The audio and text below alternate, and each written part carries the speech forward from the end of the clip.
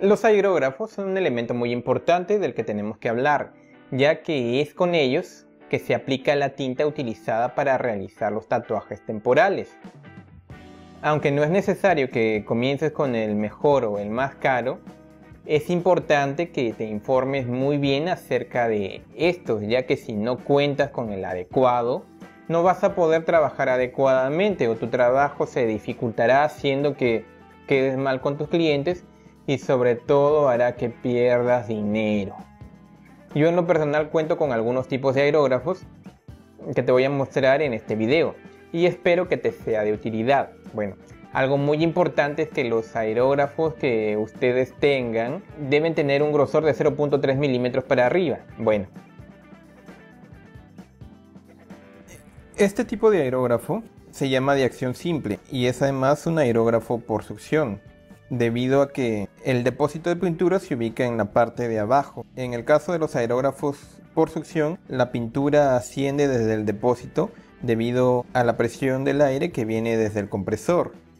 Los aerógrafos de acción simple tienen la desventaja de que no permiten regular la cantidad de pintura que sale, haciendo que desperdicies mucha tinta, además de no permitir que puedas realizar el efecto de sombra en aquellos tatuajes que así lo requieren. Este tipo de aerógrafo funciona solo presionando este botón que libera el aire.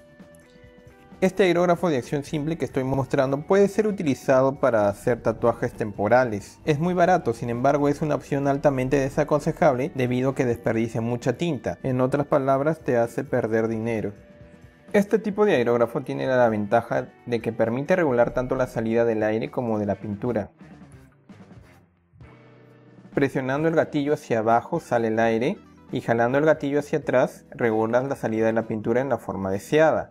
Te permite rentabilizar la tinta y realizar efectos de sombra en aquellos tatuajes temporales donde se requiere para lograr un acabado más realista. Es además un aerógrafo por gravedad debido a que el depósito de la tinta se ubica en la parte superior del aerógrafo y la tinta cae por acción de la gravedad. Este aerógrafo sirve muy bien para hacer tatuajes temporales, pero debido a que la copa es muy pequeña, tienes que estarlo recargando frecuentemente y eso puede hacer que desperdicies algo de tinta, aunque no tanto como el aerógrafo de acción simple descrito anteriormente. Aún con todo esto, es una opción aconsejable para empezar a hacer tatuajes temporales. Una buena recomendación sería que, si vas a elegir este tipo de aerógrafo para empezar a realizar tatuajes temporales, elijas uno por succión o, en el peor de los casos, uno con la copa más grande.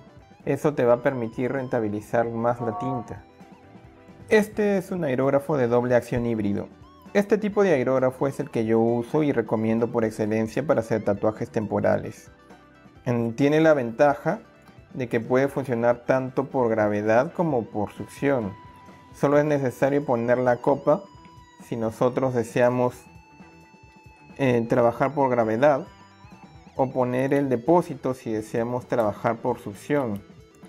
Además de eso, tiene la ventaja de que puede permitirnos aerografiar aún contra de la gravedad, debido a que la copa y el depósito pueden rotarse según la necesidad. Si puedes conseguir este tipo de aerógrafo sería excelente. Una recomendación personal, bueno, pues a mí en lo personal, para hacer tatuajes temporales me gustan los aerógrafos por succión, ¿ya? Debido a que al tener un depósito grande te permiten trabajar constantemente sin necesidad de estarlos recargando a cada rato. Otra ventaja de estos es que al tener el depósito cerrado es un poco difícil que se te derrame la tinta si por A o B se te tumba en el lugar donde estás trabajando. Si por A o B se te cae el aerógrafo o se te tumba, pues la tinta no se derrama. Es muy importante también, si vas a hacer tatuajes temporales, que siempre después de terminar de trabajar limpies tus aerógrafos adecuadamente. Si los dejas sin limpiar, la tinta puede obstruir el aerógrafo, haciendo que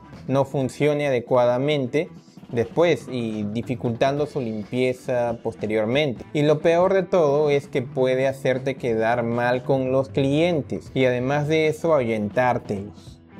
Si tú estás haciendo un tatuaje temporal y tu aerógrafo deja de funcionar a mitad del trabajo, quedas mal con tu cliente y el disgusto de este se puede contagiar al resto de clientes potenciales. ¿Qué quiere decir eso?